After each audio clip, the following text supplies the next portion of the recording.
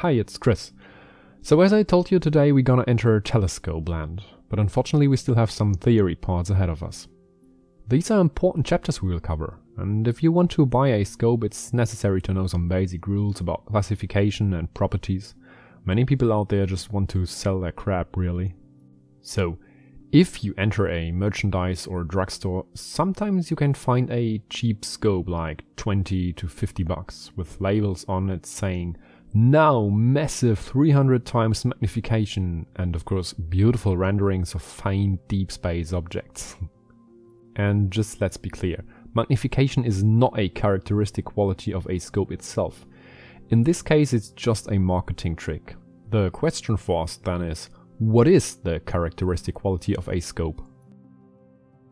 First and foremost, the scope is defined by its focal length.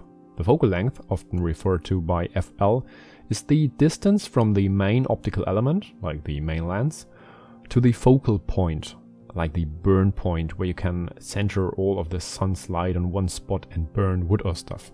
The focal length is measured in millimeters or sometimes centimeters here in Europe, and it's most familiar to most people when used for lenses, say DSLR lenses. The range of focal lengths reaches from nearly 0 for fisheye lenses to 50 mm for DSLR kit lenses, to up to 200 mm for zoom lenses. And there we enter the, say, field of short focal length scopes. There's no general definition, but I would call a scope with 300 mm focal length short.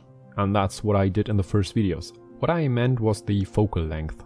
Up we go, and there we are with the intermediate focal lengths from, let's say, 400 to 700, 800 mm. Again, no real definition here, but you see as the distance lens focal point grows, so does the scope in its length.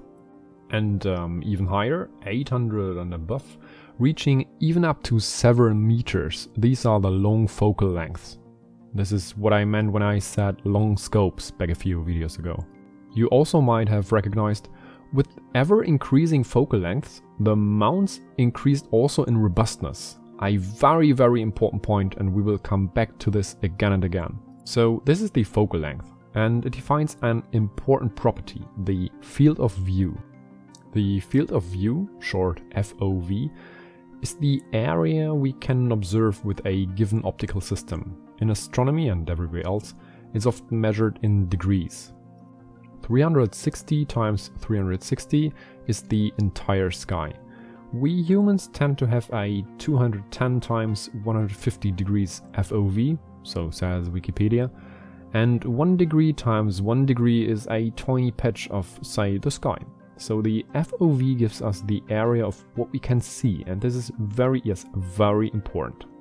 For visual astronomy we actually can use something like magnification, more in a sec, but just because we can compare it with the 210 times 150 degrees FOV of the human eye. But for astrophotography, what do you refer to? So there is no such thing as magnification in astrophotography because it lacks a reference point, and even in visual astronomy, all that matters is the patch you can observe, and that's your FOV. The link between focal length and FOV is simple as that. The longer the focal length, the narrower the field of view. The shorter the focal length, the wider the field of view. So a short scope will give you access to a wide patch of the sky, say parts of the Milky Way, and a very long one will only cover the area of a small distant galaxy or so. You can visualize this with the toilet roll model. I tell you, it's just a model, nothing like science-based stuff. You simply take a short center of a toilet roll, like that, and then you peer through it, and you see a given patch of your surrounding. And then you take a long roll, like this one, and peer through. See? It gives you a narrower patch of your vision. That's the same with telescopes. And now let's bog rolls be bog rolls. When it comes to astrophotography, there is a second and very important factor for the FOV, and this is the chip size. In an optical system, if you decrease the chip size, you are decreasing the part of the sky you can see. So the FOV of a long scope with a very big sensor might actually be the same like with a short scope and a very tiny sensor. because you just increase the given patch of sky with the short focal length, but then you cut major pieces out with your small sensor. So you end up with two images covering the very same patch of the sky. And when buying scopes, never go with the more focal length the better. Most times it's the reverse. Short focal length scopes are more easy, more stable, more intuitive, less fiddling, opens a wide part of the sky, often necessary to capture big nebulas. Remember, every target has its own favorite scope, never forget that. So that was one property of scopes, the focal length. The second one is the aperture. This term is more straightforward. The aperture is the diameter of the main optical part, say the lens or the main mirror. It's given in millimeters, or why ever one should leave the sweet beautiful metrical world in inches. The aperture dictates A, the amount of light that can possibly pass through the main optical part, and B, the upper limit of your optical resolution. More in a sec.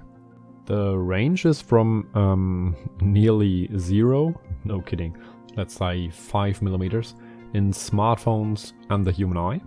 Then we increase the aperture, and in the range of 50 millimeters we find the so-called finder scopes. These are scopes sitting on top of scopes, and you use them to get an overview and find targets, hence the name, whatever. Slightly above, say in the range of 50 to 80 millimeters, we find the guide scopes. Those scopes are equipped with a camera to, let's say, stabilize the tracking of the night sky. There are finder scopes used as guide scopes, the borders are floating here. Going up and we enter the world of small refractors, so scopes with a lens. Around 80 millimeters aperture and typically 400 to 500 millimeter focal length. Most people say these are the best beginner scopes. We discuss this later on. But of course you can use a small refractor as a guide scope, again there's no real definition. The bigger refractors come in the range of up to 100, even 120 millimeters aperture. These scopes are heavy monsters now. The big main lens is getting exponentially expensive. There are monster lens scopes up to 150 millimeter aperture and even some above. But those scopes are massive, heavy and very expensive. There is an upper limit for lenses, as they start to bend and break under their own weight. And so from here on you're gonna see mirror scopes. Smaller ones start on the range of 100 millimeter aperture. My old Newtonian is actually 75 millimeters.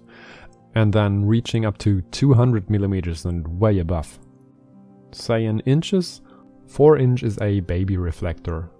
With 6 inch starts the world, they say. The 8 inch are more powerful, and 10, 12 or even 14 inch they are massive beasts. As with increasing apertures, the mirrors and scopes are getting heavy too. From here on you often see Dobsonian scopes. They are mounted onto a very robust turning table, more later. The focal length dictated us the field of view, and so what does the aperture gives us? We can focus on two main points. A, the bigger the aperture, the more light will enter the scope. So for fainter objects you need more light. In this case, the bigger the better. Important fact here, if you double the aperture, you actually quadruple the area of your optical component, and thus the amount of light you collect. It's the square rule.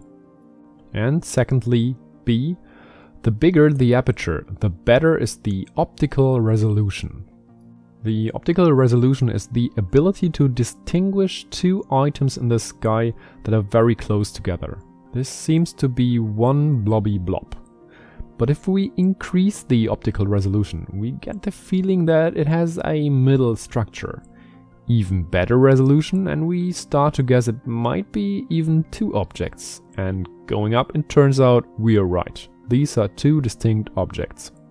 See, this is the globular cluster M13 with my 6 inch scope. You see some star separation in the middle. So now, this is Hubble with its 2.5 meter mirror. See, the stars are resolved much better, no joke. And this is the impression of Saturn through a 50mm guide scope. This is Saturn with my 150mm Newtonian scope, even though this is not the best image one can achieve with this scope. And this is Hubble image from Saturn with its 2.5 meters primary mirror. So for a given aperture, there is a limit of what you can achieve. We're gonna talk about that when we cover eyepieces and magnification limits in a future video. These 2 points are given by the aperture: light gathering and optical resolution. And so, after all this, if you see a scope like this in your local drugstore, run and hide. You can't expect anything from this. More importantly, never give something like this as a present for kids. You're gonna ruin their ambition for this wonderful hobby. But if you see something like this, scope specification, focal length of 700mm and aperture of 76mm, Newtonian style telescope, that's cool. That, and the price and the brand, is the most relevant information for you. That scope commercial seems more reliable. Because now you know, the focal length tells you something about the area of the sky that is in the reach of the scope, and the aperture gives you information about the light gathering capabilities and the resolution. In the next video, we will bring the two units together and we will discover fast and slow scopes, really. So I hope this gave you something like a first glimpse on the relevant specifications of a scope. More are to come. And if you like this video and don't want to miss the slow scopes, hit like and subscribe. And as always, if you know others starting out right now, point them here. One more word. If you haven't purchased a scope yet, don't hurry. Take a pair of binoculars and just gaze the stars. That's so relaxing and something to slow down. Appreciate the beauty. Things will get messy and tricky when the scope arrives, so take your time now. And as always, I say clear skies to everyone. Until next time here on Catching Photons.